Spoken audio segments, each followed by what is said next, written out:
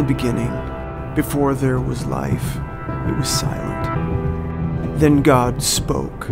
The sound of his voice, stronger than any force, echoed in the emptiness and created life.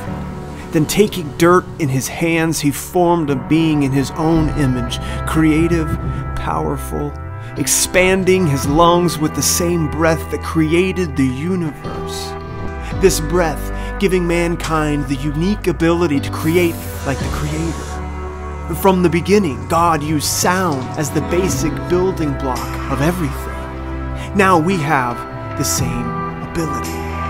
But our world is broken and filled with the heavy silence of turmoil, hurt, and depression.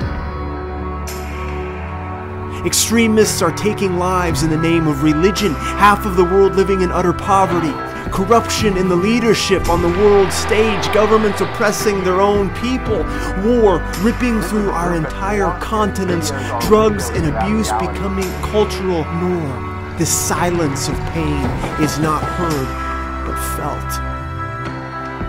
So many living without the knowledge of the Creator, without knowing what they were created for. If ever there was a time to break the silence, it's now. And God has given us the power to do it. For centuries, few have understood the power that resides within them. The mystery that has evaded mankind for thousands of years is now being revealed to all people.